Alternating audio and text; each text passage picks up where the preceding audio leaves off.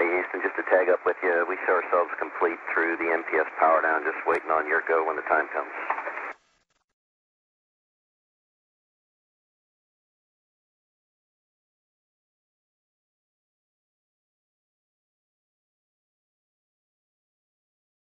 Okay, we are ready for MPS power down when on time, and if you could check the MPS pneumatic helium ISO to GPC, that should get them. Okay, pneumatic helium ISO to GPC. Thanks for the check.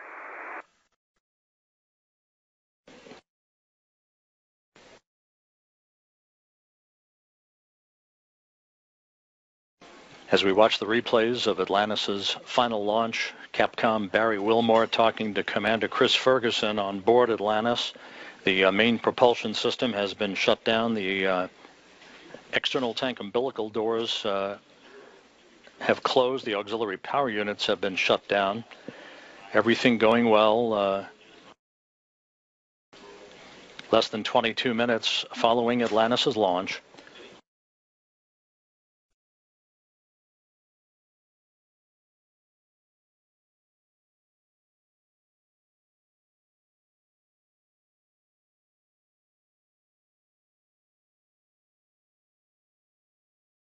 The crew on board Atlantis will be busy over the course of the next several hours setting up shop on board the orbiter, activating payload buses, breaking out laptop computers, preparing for the opening of the payload bay doors, after which the ascent team of flight controllers will assess all of Atlantis' systems for a go for on-orbit operations.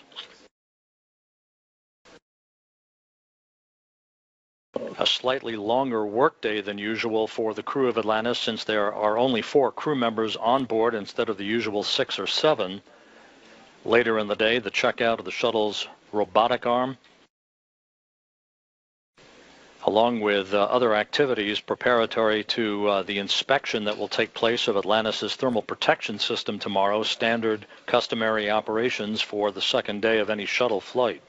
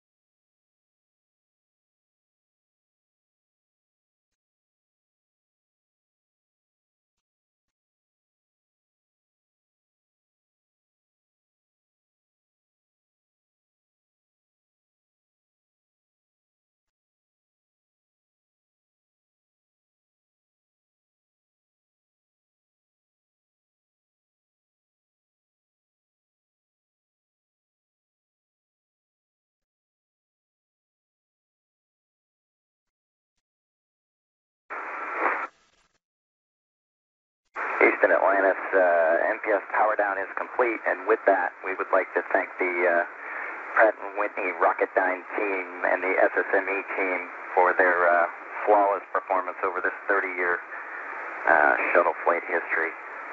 135 flights, It's a 7,000-pound engine that puts out 1.5 million pounds of thrust, and they pitch the equivalent of a perfect game every flight.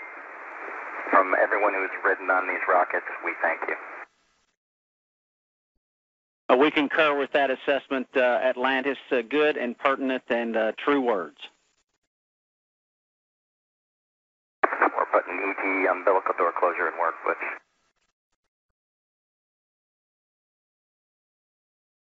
Mechanical Systems Officer here in Mission Control watching over the closing of the external tank umbilical doors. Words of compliment from pilot Doug Hurley for all of the propulsion system engineers who presided over 135 flights of the space shuttle, and the performance of space shuttle main engines, the external fuel tank, the solid rocket boosters that propelled these vehicles, and hundreds of humans to orbit.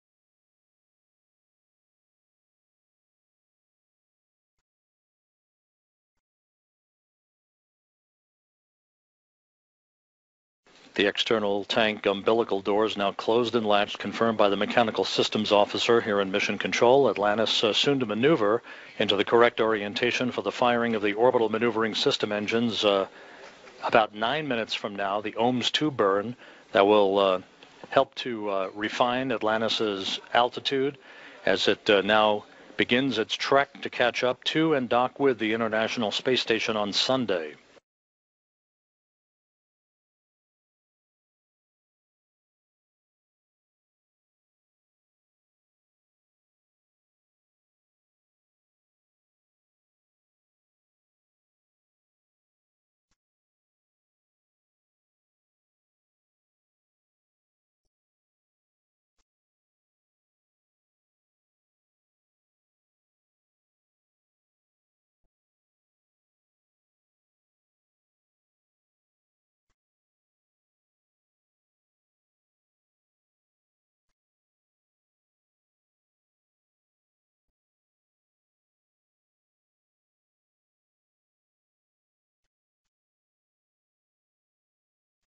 Hey, Houston, we're ready for the maneuver if you are.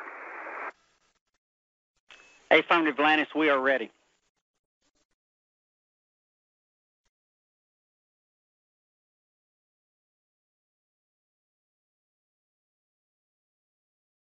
Atlantis now beginning to maneuver into the correct orientation for the firing of the orbital maneuvering system engines 7.5 minutes from now.